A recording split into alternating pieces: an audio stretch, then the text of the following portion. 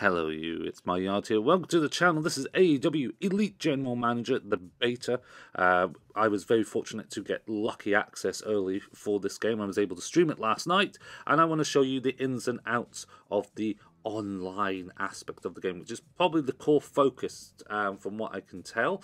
So you basically face another human being, and you have 4 weeks to get the most powerful roster and stars and coins and popularity, the usual thing. You need to be the better show between you and your opponent. And you start off with 200,000 coins and 1 million in popularity. And you want to get as much more coins as possible and as much more popularity. I'm in blue. You can see the red is the opponent. So you buy wrestlers first. They range between 10 and 35,000 coins. The bigger wrestlers, the more powerful popularity guys like Kenny Omega, Cody Rhodes cost a lot more compared to someone like Marco Stunt or Peter Avalon, for instance.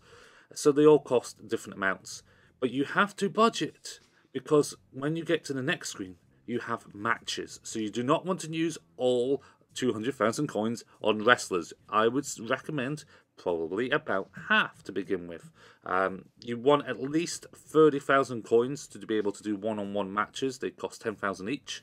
You have 3 matches each week, and you have a backstage segment. That's the 2 things you need to worry about. If you don't do a backstage segment, you don't really get any bonuses. If you don't do 3 matches, you're going to lose a lot in popularity. So you obviously want to use all 3 matches wherever possible. If that means you have to use the same superstar twice, that will be the case. But then that loses them stamina, that could lose morale, and that could affect your popularity as well. So I've decided for this example, I've chosen all female wrestlers. There's no intergender on Elite General Manager at the moment in this beta. That could change. So I've gone full Brandy Rhodes, Anna Jay, Britt Baker, and Penelope Ford for a 4-way match. And then match number 3, and you're time limited as well. You can see top right corner of the screen, a countdown. You get 3 minutes. It's a 3-minute warning. We're at 150 seconds to make the 3 matches. 1v1 matches are the basic, the 10,000 coins.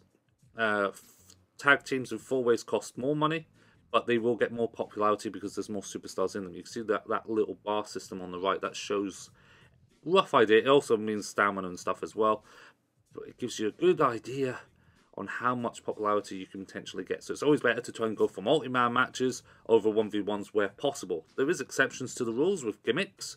I'm giving Brandy Rhodes the truck here because it can do special things. There are one-off things. You can use microtransactions to get more gimmicks. When you go through career mode, you'll be able to unlock more of these gimmicks as well. 300% team victory chance the wrestler has in 1 match. Ooh. Plus 300% is a lot.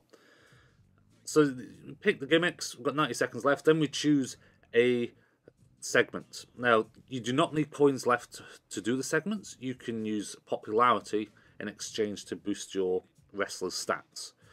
But losing popularity is one of the things to win against your opponent. So do you want to risk that? It's the risk-reward factor of it. Week 1, you probably want to use your whole budget, try and get as many wrestlers, and then as you progress into 2, 3, 4, you get a bit more wrestlers, and then go for the bigger match types. That's how I felt from playing it. I've won the 2, 3 matches so far, and it's about 15 minutes probably to do 4 weeks. We're ready. We're just waiting on the opponent at this point. Again, time tickling down, 45 seconds. Once the time runs out, that's it. They can't do anything else. We can see from the review, we've got a 1v1 at the top, a 1v1 in match 2, a 1v1 in match 3, with 2 gimmicks lined up, ready to go, and ready to inflict as much possible damage so the public can like us. Oh, yes. And the opponent's ready up. So here we go. Loading up. Art style. I'm quite enjoying the art style. Sakura going there. Boom. Punching. Big kick in the face, and you've fallen and lost. Oh, yes. Second match, Penelope Ford getting these D20s, hitting Anna Jay in the D20s. Anna Jay's having none of it all, and Penelope Ford is down. 3 count fall. And for the main Thumbtacks and a car. Britt Baker's got Lockjaw locked in. Undefeated Britt Baker. There may be a recurring theme for that. So, we can see stats being affected, hospitality for that match as well. Up at the top, we see our opponent got more, used less money, but also gained more money, so they're 104th compared to our 64. They have far more popularity than us at the minute, 200,000. So we need to step it up a bit. We're going to have to do some tag team matches to get some more popularity. So we're using the existing wrestlers we've got. We can buy more wrestlers at any time, providing we've got the funds. So we're just doing a 4-way first. Again, 180 seconds, 3 minutes to do all of this, I think, which is ample time. 1v1s, tag teams, there's 4 ways, there's 6-man. There's no 3 ways at the minute. Quite odd. 8-man matches, 10-man matches, 2 triple tornado tags. Obviously, those ones cost a lot more money to pull off, but you will get a lot of popularity from it as well. You also have to be worried about people getting injured. If you use them too much, the blue gauge between each superstar icon, each wrestler's icon, is their stamina. If that gets too low, they're more prone to injury. They will turn orange completely if they've got a minor injury, and a major injury, I think they go red. However, in the beta, you're able to still select them with a big injury, so I don't know if they need to be like really hurt for them to not be selectable. But I was able to use someone in injury and still use them for all 3 matches back to back. So it's a beta, things are subject to change all the time, but for what it is right now, it's a pretty good going for what it is, to be honest. We've got a tag team, a 1v1, and a 6-man. We haven't really bought anyone. We're just going to ready up, but we're using a spa day, so people that are doing double duty, they're going to be able to gain some of their stamina up again and make sure they feel nice and refreshed and don't get injured. So, and it's cost us a little bit of popularity, I think, with the spa day. I don't think there's a money element. I think it's popularity. 60,000 coins, a 40, yeah, 2040, yeah, it has to be. Had to cost me a little bit of money, but it's okay. We'll be fine. 60 seconds for Cobble to get up. There's not much else you can do. Once you've readied up, you just have to wait for your opponent. It's a little bit complicated because obviously it's a beta. There's no full tutorials as such. The career mode is basically a tutorial at the moment, explaining what does what. But for this online aspect, it doesn't explain the phases of picking up people, superstars, waiting, etc., and what the top board means.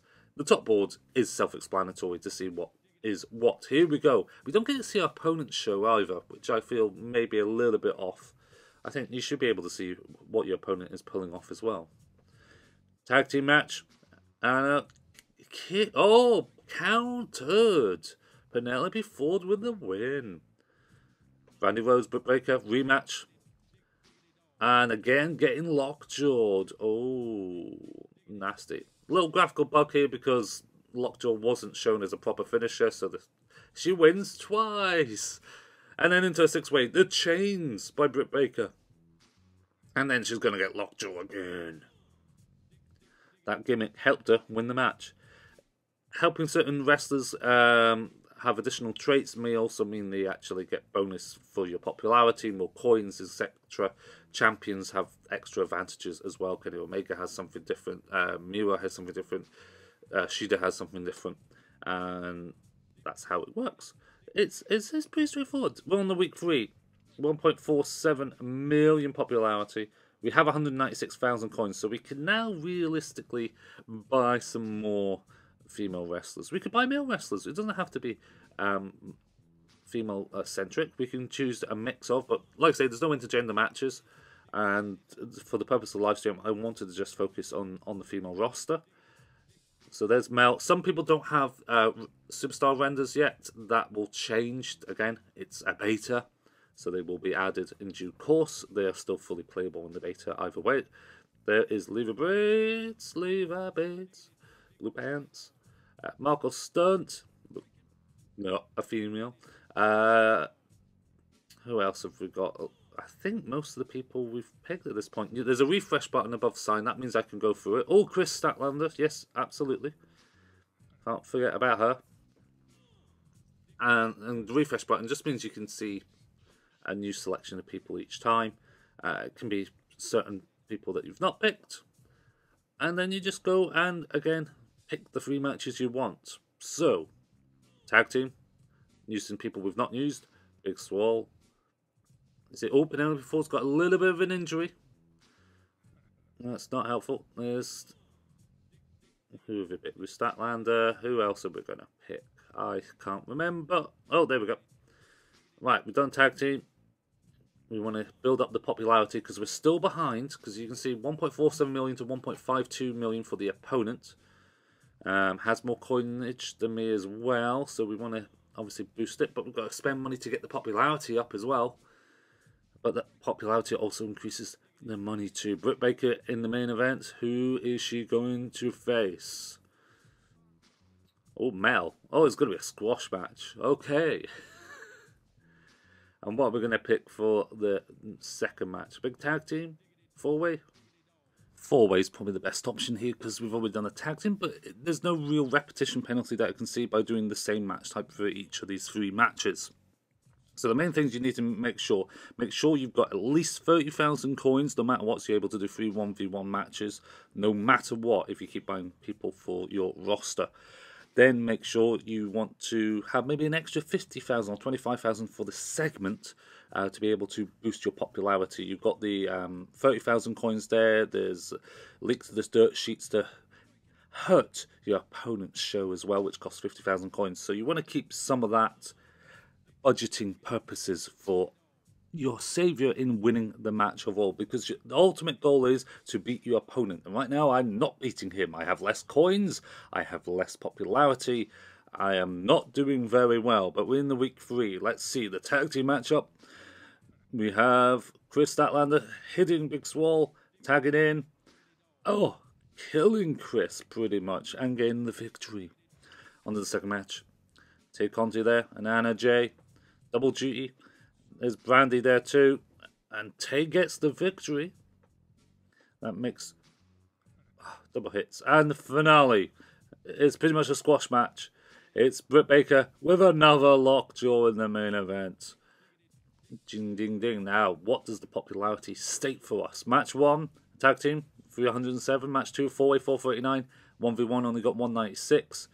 So we are very close. We gained quite a bit of money there. And we didn't use as much money as our opponent, even though they gained more money.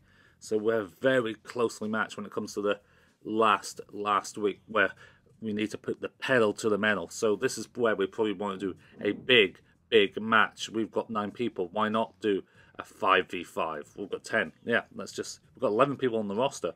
Let's do it. Let's put them all in there. Let's do it. We've got a little bit of injury for Yuka, but everyone else is pretty fine, and it's the final week. We don't have to worry about them getting injured anymore. Let's just add them all in.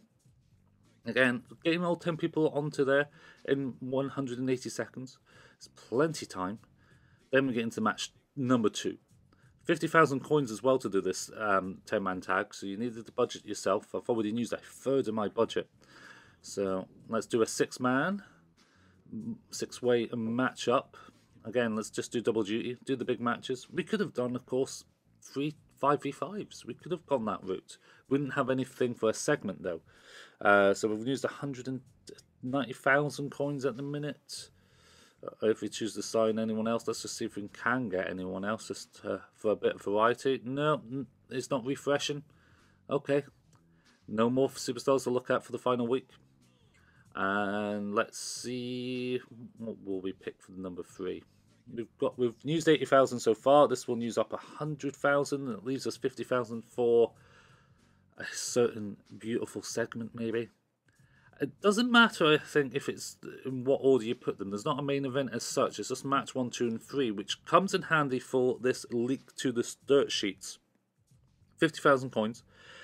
Slander the integrity of a match in the opposing show. Now, you can make the best match the first match. I've made the dirt sheets be match number 3. So if he's put his big heavy gunner 5v5 or big match in that slot, then he's not going to get as close to the viewership as he would like to have compared to like a 1v1. There's a little bit of craziness involved. I think doing a pack war type thing of you and another streamer or another YouTuber or whatever doing head-to-heads against each other and seeing what they're doing could be very interesting indeed. Just to only seeing your side of thing is fine, but this has streaming potential and YouTube potential, just facing off against each other in private matches if we can do that. Big five-man match. Brandy, Chris, Big Swole and that won that one. Then we get into a six-way match. Could this be... Oh, nailed. Well, it wasn't Britt there, was it? Here's Britt here. The final, the main event. And she's already locked in another lockjaw. Britt keeps winning. Just keeps winning. Right, final. So we are calculating the results. Who has the best amount of people to win? And ultimately decides their fate. Big clothesline. And it's me! I win! Woohoo!